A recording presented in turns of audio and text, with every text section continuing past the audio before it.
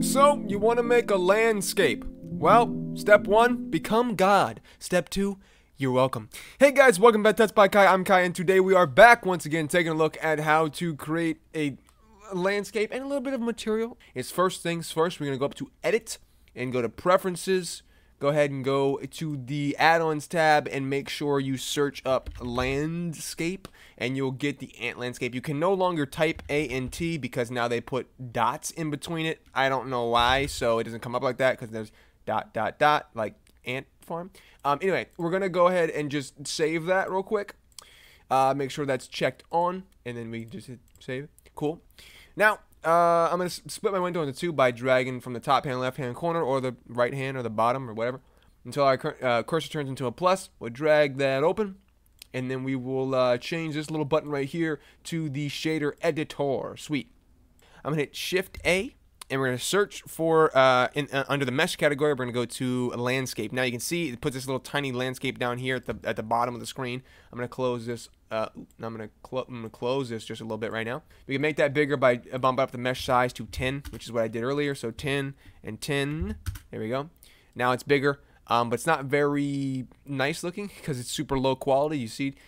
So what we can do is let me go to solid viewport shading for this. We're gonna fix this. We can bump the subdivisions up to like 512 by 512. It makes it super much more high resolution, but it's gonna lag your computer like crazy, and if your computer can't handle it, then it's just not gonna be able to. So it looks really good, but it's really like, oof, it's really bad. I mean, my computer's struggling, and my computer's definitely not a potato. So I'm actually gonna bump this down just for today's tutorial. I'm gonna go 256, 256. And now this is super small still, so what I'm gonna do to fix that is I'm gonna go down here to height and bump the height up to 3, I believe I had.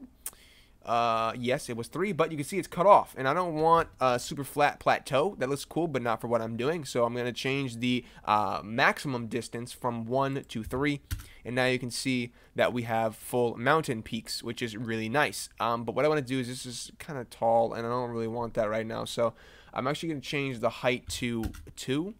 I'm going to bump on the material that I created earlier, which is this bad boy. I think it looks really cool, and there it is right there.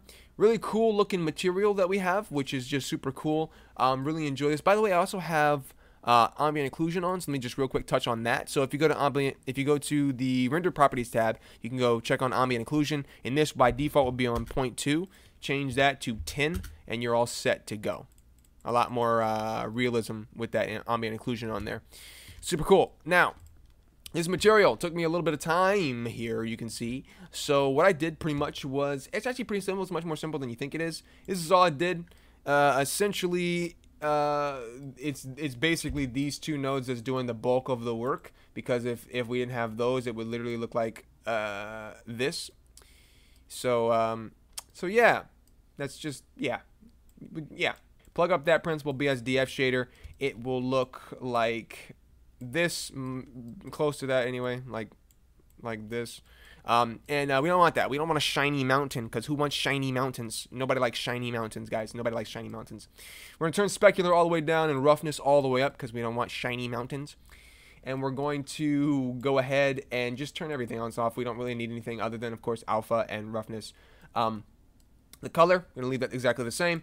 Then I'm going to grab a Shift A color ramp right there. I'm going to grab that and then plop it down here.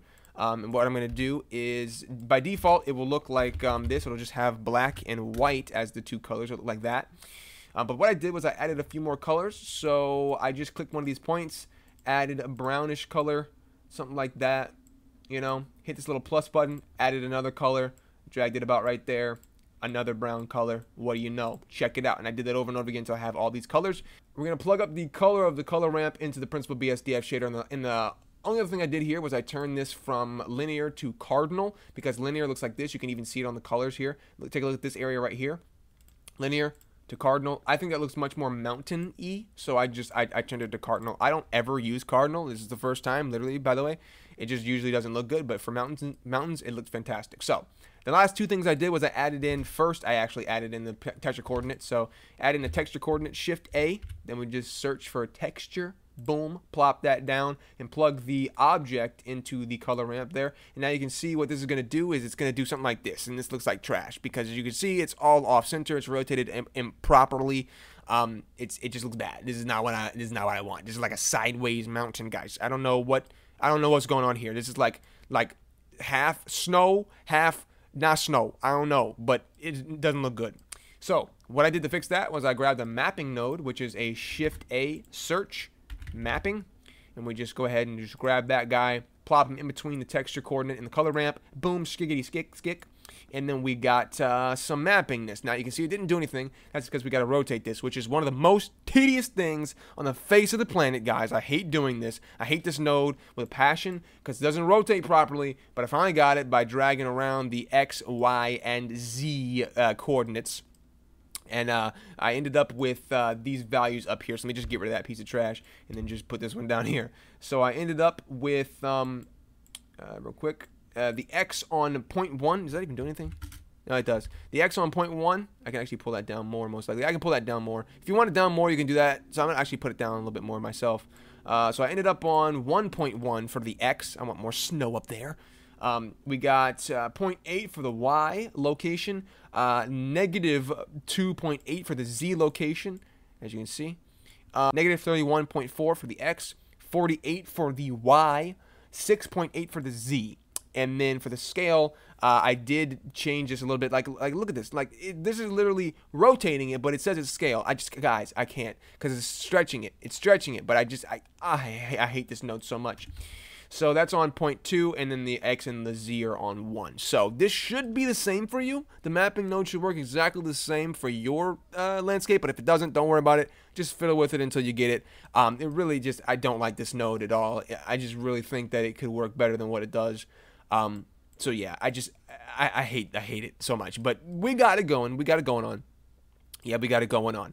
That's it. That's literally it for that material. So we did the landscape, we did the material. It looks fantastic. I really like the way this looks. It has a very nice feel to it. It's very clean, and very, very smooth. I really enjoy that. Now you can make this a little bit more realistic just real quick by adding in a noise texture. So Shift-A, noise texture, boom, splicky splack splack, and then put the color into the displacement here.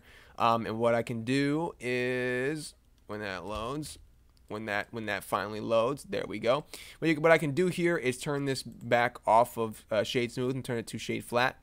And then we can just turn the scale. You know what we'll do? Instead of doing the displacement, we'll do it on the color. So I'm going to grab a noise texture really quickly, and then we'll just plug this into, I'll grab a mix, Shift-A, mix shader, and we'll plop that right, no, not there, no, after it, thank you, after it, thank you.